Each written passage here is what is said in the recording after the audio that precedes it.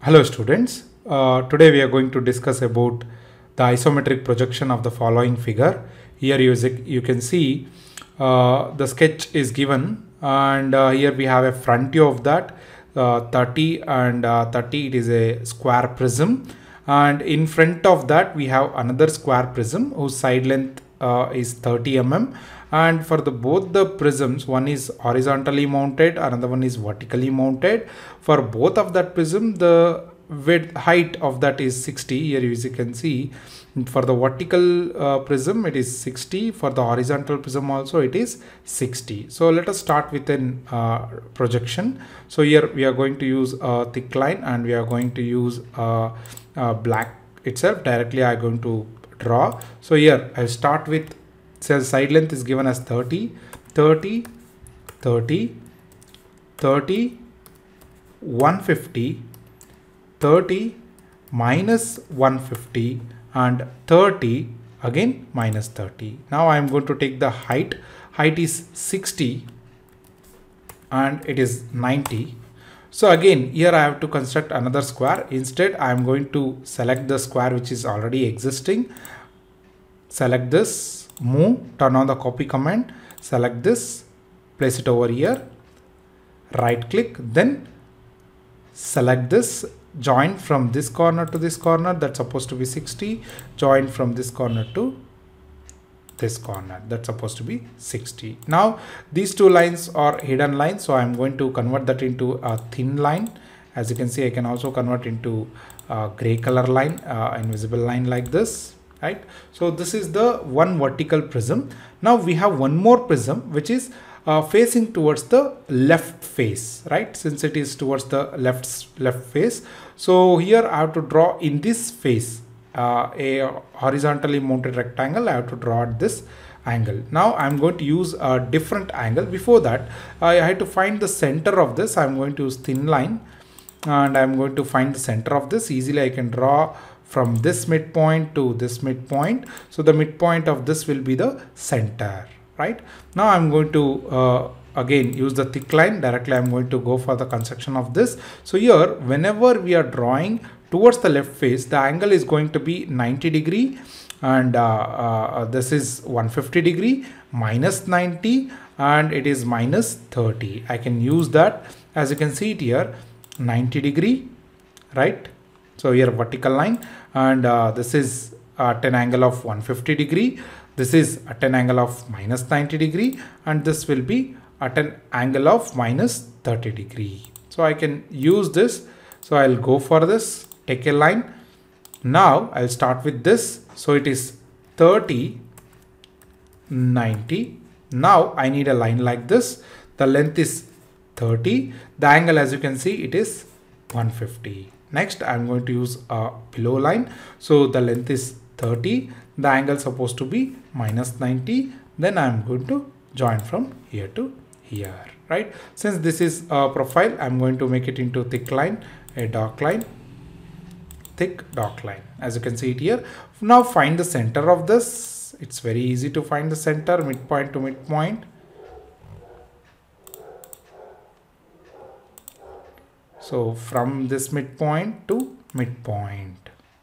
Okay, so it's very easy to find the center of this. Just a minute.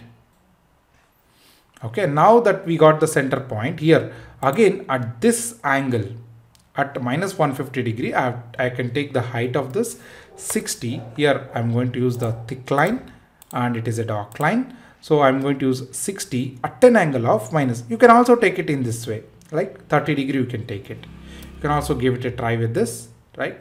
Very simple. Now I'm going to use I'm going to use move tool once again. So select this, go to move, turn on the copy command. As you can see it here, select this, place it at this exact point, right?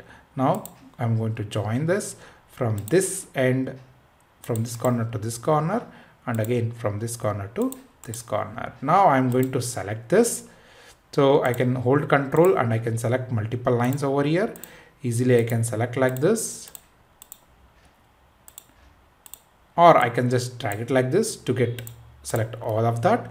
Now go to move. This time I'm going to turn off the copy command I'm going to pick the midpoint. I'm going to place it exactly in the midpoint of this. Now what are the things that I have to keep? This line will not be visible, and I can make it into an hidden line, and there are few lines which I have to make it hidden, like this line.